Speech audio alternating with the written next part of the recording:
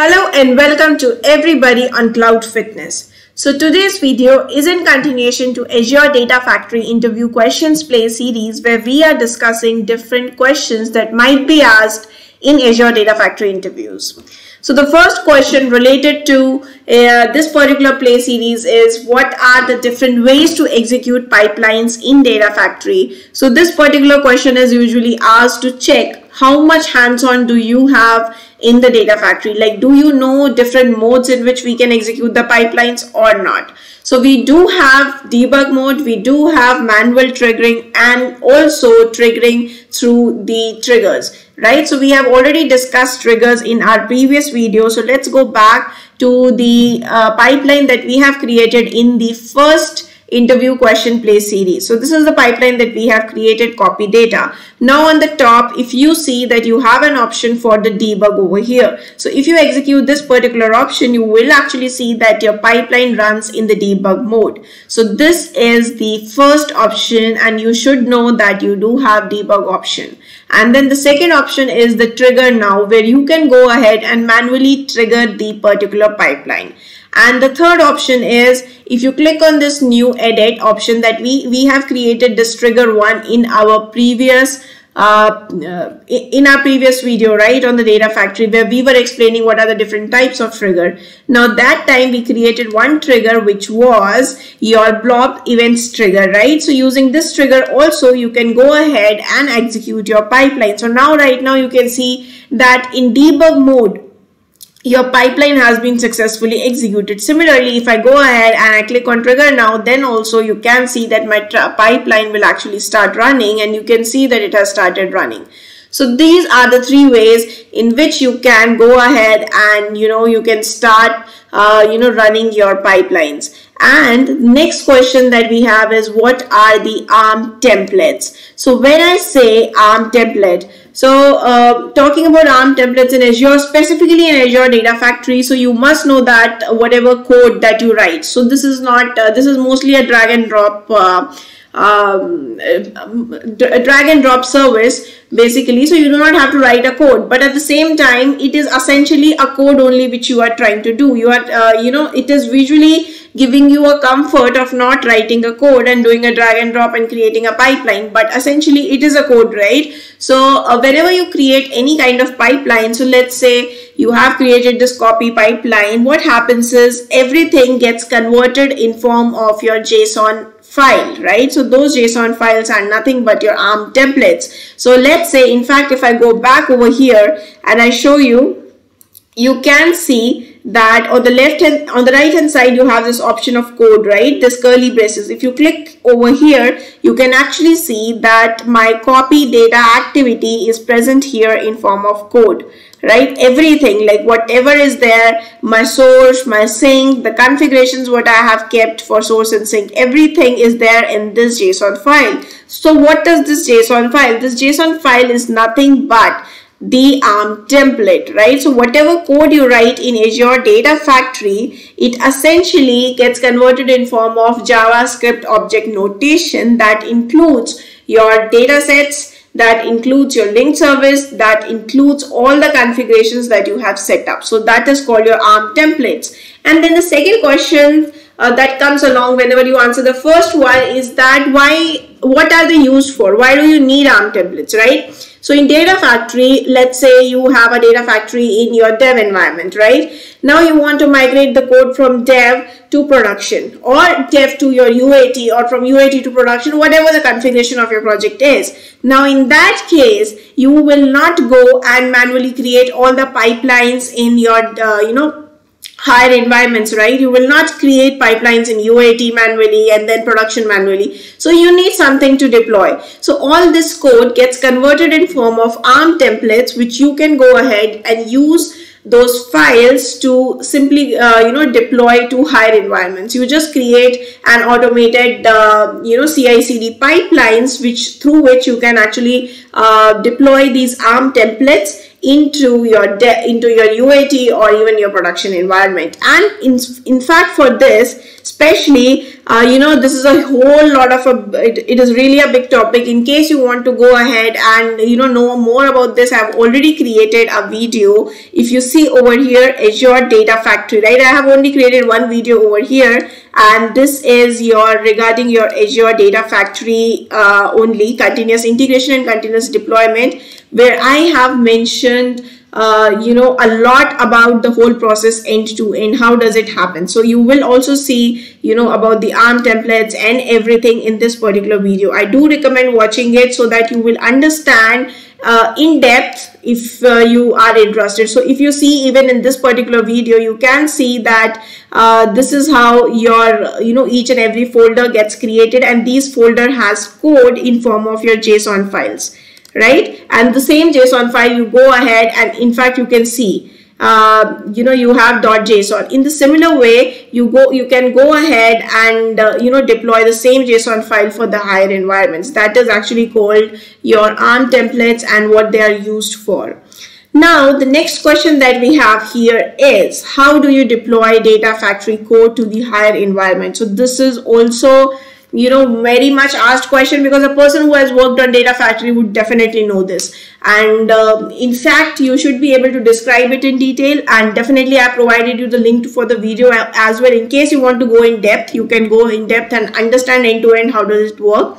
But here for the interview question, I'll explain that whenever you are there in the Data Factory, your Data Factory is actually integrated to the code repository, right? So if I go back to the Data Factory over here, you will see that in this Data Factory on the left hand side, there is an option of setup code repository, right? So let's say if I click on this setup code repository, and I can select any my account details for DevOps. So let's say I am linking my Data Factory to DevOps, and I provide all the configurations over here, and then basically it will be linked to a particular repository, right? So once it is linked to repository, I'm not going to show it over here because it is a really big topic, and you can go ahead and watch the previous video for this.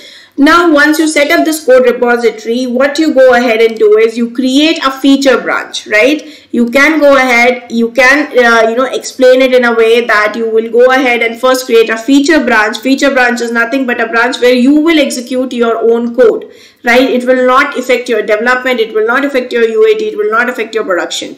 So you have a feature branch, you create your code over there, and then you create a pull request to merge your code from your feature branch to the development branch. And after that, your code is present in the development branch, and once it is present in the development branch, you can come back to the Data Factory, click on publish option. So when I say click on publish option, if you see over here there is an option of publish all. So once you have selected the code repository and your code is merged to the development branch, then what happens is you can come here, click on publish all. The moment you click on publish all, ARM templates will be generated in the repository. So whatever repository is linked over here, right, those ARM templates will automatically, once you set up a CI/CD pipeline for it, whenever you have any change in the ARM templates for development, you can pass on the code to the higher environments. So in case you did not understand this particular thing, you can go ahead and watch the video. I am focusing on that particular video because it is really important if you want to understand this whole concept end to end. It is like really big.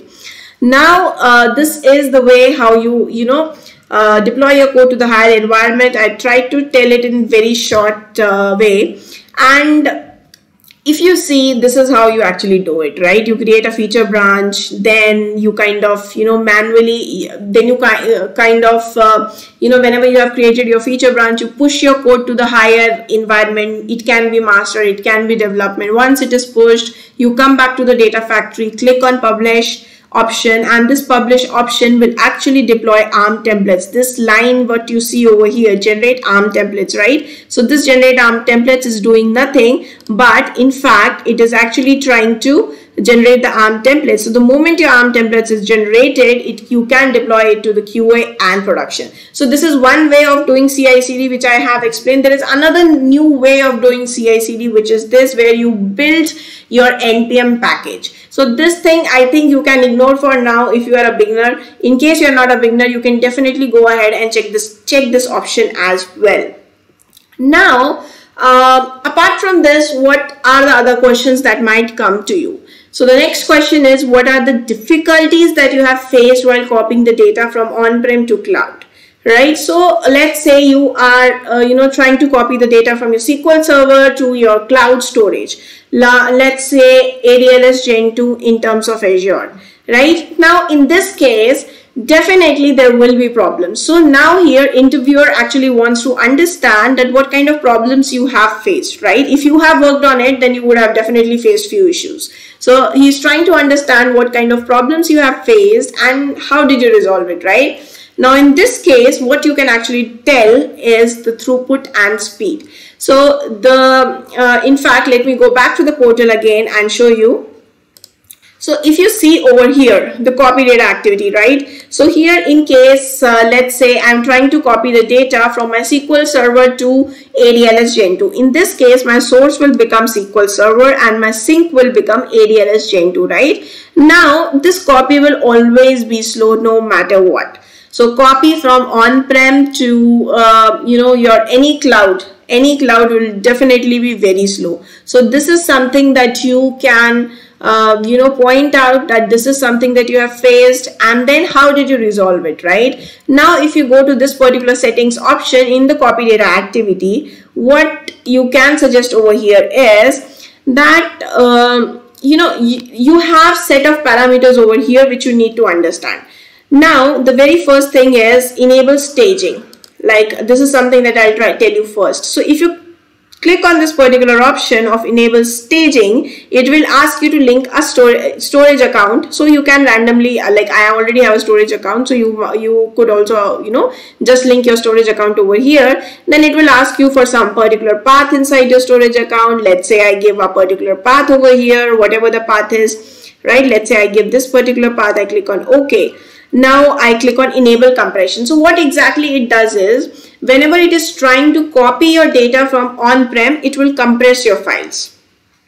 It will compress your files, and when loading it back into your ADLS Gen 2, it will decompress. So now what will happen, like half of your path is actually in the compressed mode, right? Your data transfer is in compressed mode. So because of that, the speed of the data transfer will be very high, right? And now just because this compression and decompression is happening in between, Data Factory needs a staging layer, right? It just needs a storage account to store the files temporarily, right? Till the time it is trying to do copy activity, only till that time it will try to store the compressed files over here. So that is why it is asking you for a staging layer where it can store the compressed file and then it can decompress it while loading it into, let's say, any storage, right? So this compression and decompression will actually help you to improve the performance a lot.